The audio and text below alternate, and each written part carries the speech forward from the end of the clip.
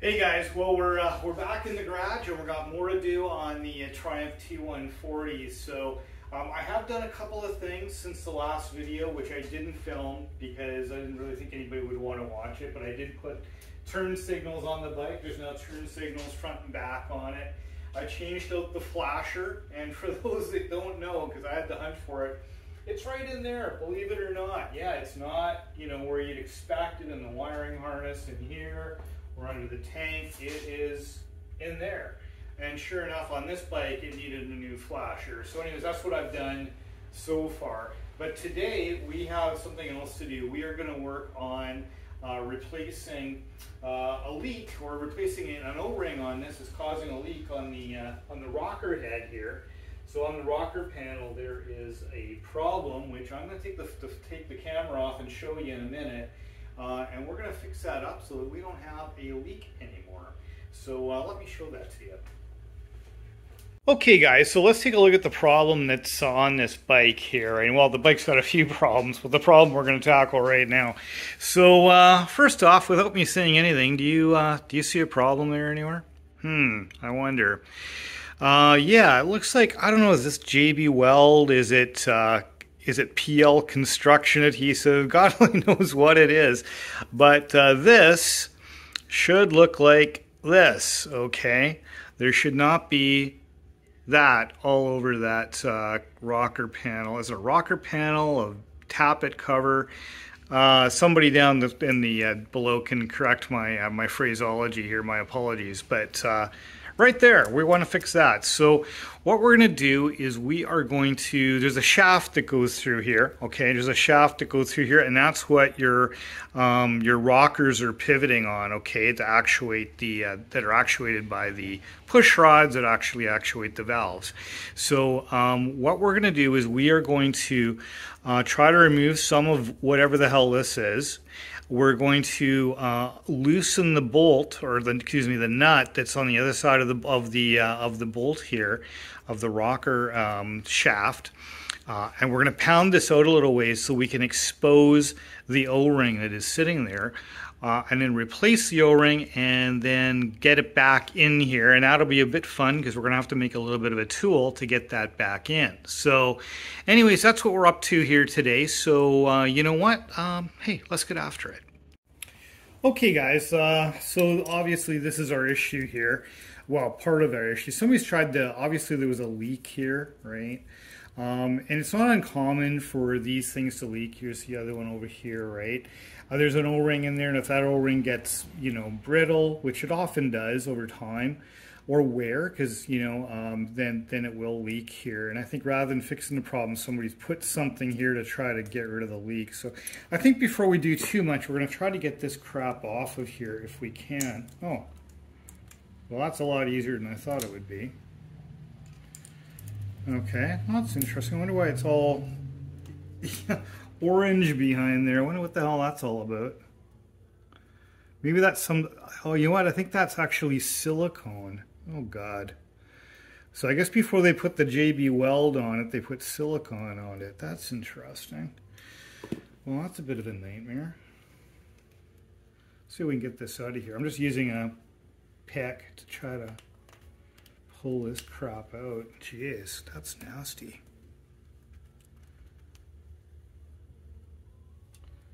Okay. Well, I'll probably fast forward through some of this so you don't have to see me working away at this, but what I'd like to do before I actually push the rod out, I'd kind of like to get this cleaned up a little bit, just because I don't want to have to, I want it as clean as I can get it before I push the shaft out, because I mean, it's pretty unlikely we'd push anything into the engine, but it's just probably easier to clean it now. Or not. I don't know. Maybe it's not. We'll see. Well, regardless, we'll try to get out what we can now, and then we'll deal with the rest when we have the shaft partially out. Because again, we're not taking the shaft all the way out. We're going to take that shaft just out far enough so that we can get the O-ring on.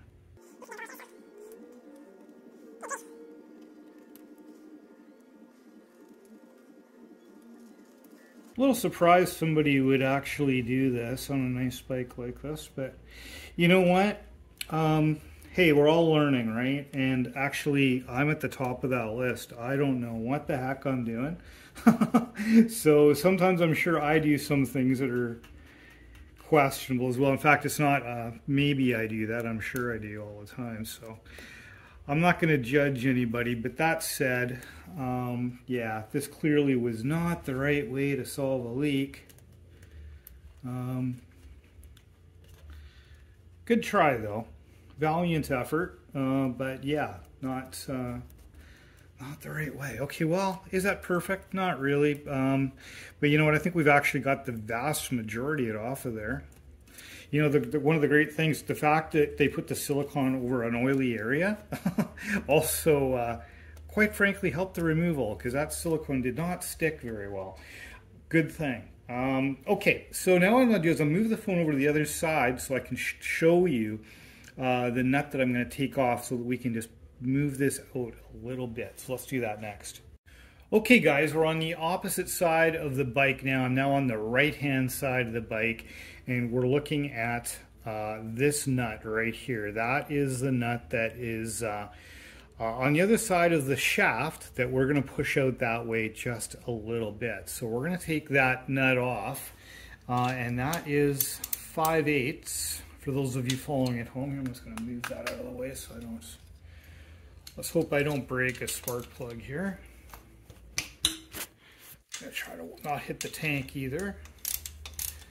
Okay, let's take that nut off of there. Okay. Oh, I see that that's actually looks hollow, eh? That's interesting. I'm going to have a little better look at that.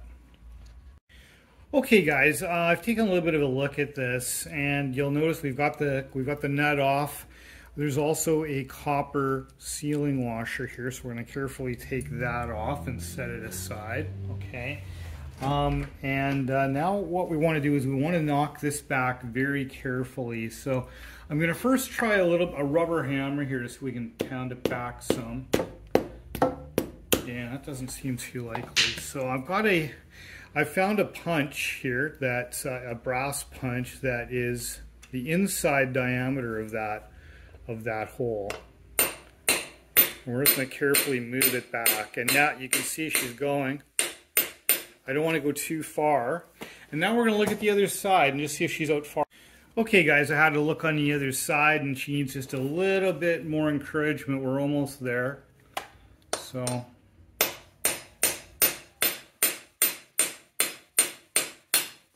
I think that should be perfect right there. So you know what? Let's go over to the other side and have a look and see what we got. Okay guys, I've got you zoomed in so you can see what we've done, okay? We've popped this out just far enough to expose that offending O-ring. Do you see that? So now what we're going to do is we're going to grab a pick or something else and see if we can get that O-ring off of there. Okay guys, I've got a pick here. I've got a few different ones, but I got this one with a bit of a funky twist on the end to see if I can get this out of here. I'm right-handed, so my hand's going to be in your way. I'm sorry about that, but it is what it is.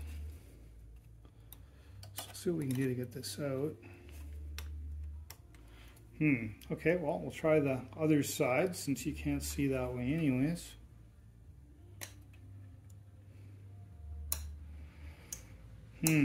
Wow, that is not going to be easy to get out of there. I need a pick that's got a finer point, I think, if I have one.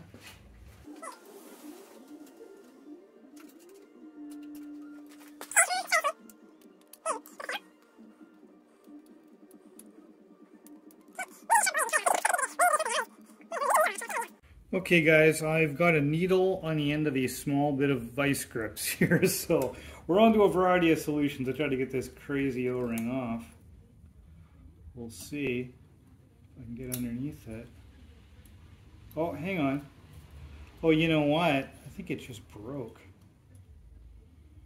I think it just broke. Hang on if I can get it out of there.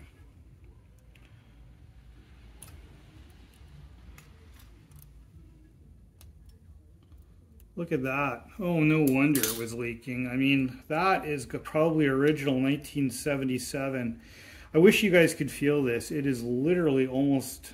Oh, look at that. It just broke in my hand just with a tiny little bit of flex. Look at that. Just nothing. So, yeah. Don't know if you guys can see that, but that is... that's our problem. So now I'm going to go grab the replacement O-ring and we're going to stick it on there. Maybe we'll try to clean this up a little bit more with some brake clean before we do that, eh? Yeah, let's do that. Okay guys, I've got the O-rings. I wound up purchasing 4 of them, which is probably 3 more than I need, but they were really cheap. And for those of you that might be interested, they are part number 603548.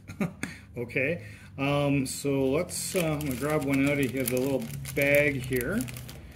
And then what we're going to do is put a little bit of oil on here with our trusty oil can.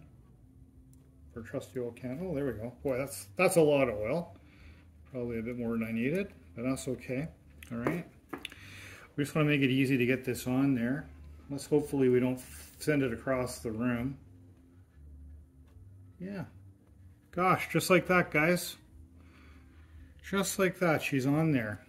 Okay, so now what we have to do, the next bit is the fun bit, because apparently, again, I'm just a tinkering guy, I don't really know what I'm doing, but apparently you can't just push this back now, because if you do, it will abrade or cut or in some way harm this O-ring. So what you have to do, some guys use, there's a tool you can buy for it, or you know, grab for it. When I'm not doing that, because how often am I going to do this?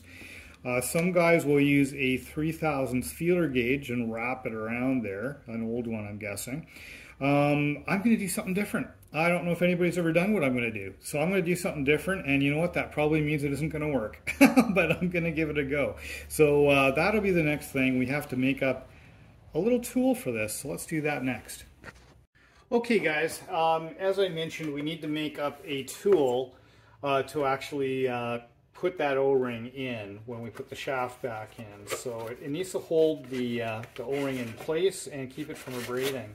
So what I've got here is I have some 3/1000 of an inch brass stock, okay? So this is typically used for shimming things. Last time I used this was on my 1927 Chev to shim the axle rims. So that's been a long time since I've used this, but I saw this and I thought, you know what? Let's see if we can make something. So what we're going to do is, this is a bit of a crafting exercise. We're going to cut off a piece of this. I don't think I need to take this right off that roll. We'll see. I'm just going to cut a piece that we know will go around that shaft. That's about, I would say, 1.25 inches. I'm just guessing, looking at this, maybe it's 1.5 inches wide. That's probably plenty, might be too much.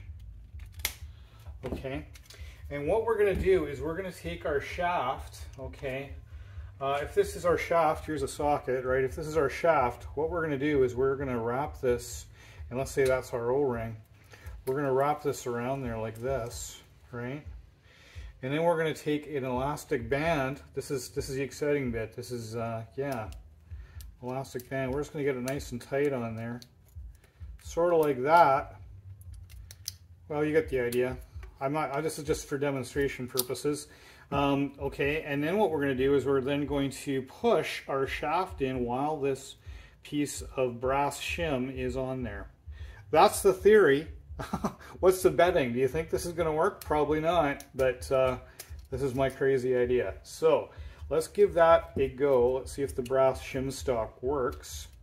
One thing for sure, we're not going to hurt anything. That's the beauty of this experiment. Definitely nothing. No one gets hurt in this experiment, I hope. So let's go give it a go. Okay guys, just off camera there, I just tried wrapping this around here a little bit. And it's going to work, but it's going to be really hard to get that elastic band on there that I was mentioning, or any sort of tension on there. So you know what I'm going to do is I went and I found a socket that just happens to be just basically the seam diameter slightly bigger, and that's what I want, slightly bigger, okay, in the diameter.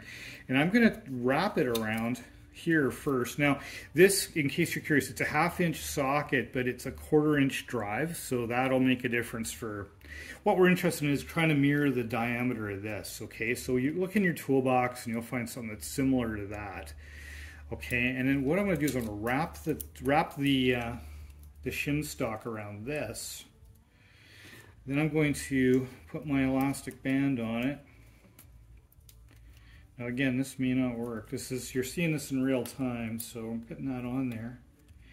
And I want to move my elastic band down to the end of this because we want it down here is where we want the tension, right? So get that down to the end of this. Now what I'm going to do is I'm going to take this, hold it up carefully against here, and I'm going to try pushing that shim stock, pushing the whole thing onto there. That's what we're going to try to do, just like this. Come on, get on there.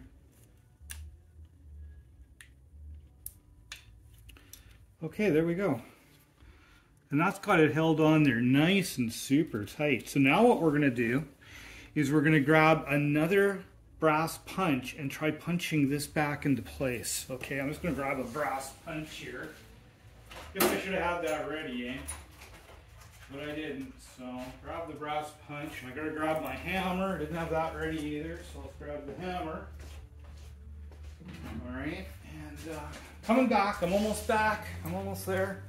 All right. Okay, so you're not going to be able. Maybe I can move the camera so you can see me drifting this in. Hang on. Hang on. Well, this is all in real time. Let's see if we can move this around so you can see it on the. Yeah, see it there? Okay, great. Hopefully I don't have my big hands in the way. Well, I don't have big hands, but we'll see. Again, I'm using a brass punch, so hopefully I don't hurt anything. There she goes back in.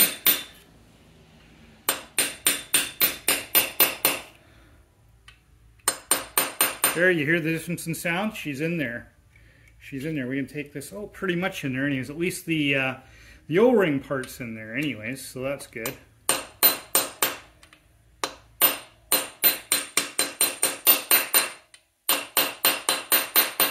There, now she's home.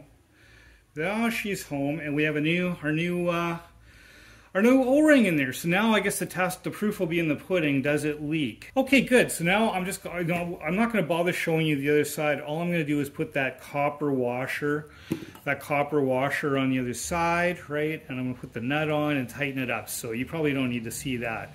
That's pretty obvious. So anyways, guys, I hope that you enjoyed this video. If you did, please do like and subscribe. I would really appreciate it. In fact, I could really use the subscribers. So please do subscribe. Doesn't cost you anything to do that. Just hit the subscribe button and I would be very appreciative. Also, please leave a comment.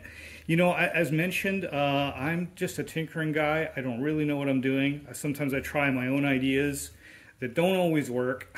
So please do leave a comment. I read every comment, and I commit to replying to every one of you. So anyone that leaves a comment, I will reply back. Thank you very much, everyone, and have a good one. Bye for now.